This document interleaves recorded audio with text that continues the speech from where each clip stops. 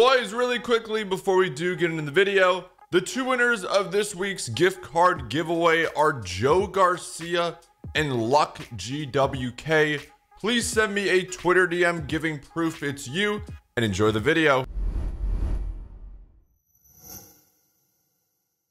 The Chicago Bears worked out Brandon Marshall Monday, and no, not the Brandon Marshall you're thinking of. The linebacker hasn't played football since the 2018 season, but spent 6 seasons in Denver and started 63 of 69 games before that. All I'm saying is if we sign him, Wims better give up number 15 so we can all rock our Brandon Marshall jerseys again. He had 416 tackles, 6.5 sacks, and 5 forced fumbles with the Broncos. In all honesty, he's older than Danny Trevathan. I'm just not sure how much he has left in the tank. And in terms of defense, I really think we need to focus on that cornerback position. That is where I'm very concerned heading into the season.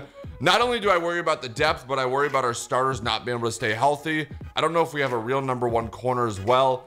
Outside of that, I'm content with where we're at basically everywhere else. So hopefully Ryan Pace and Matt Nagy can address that before the season does start. Yeah, guys, let me know in the comments down below what you guys think. Please make sure you do drop a like. Make sure you guys do drop a subscription.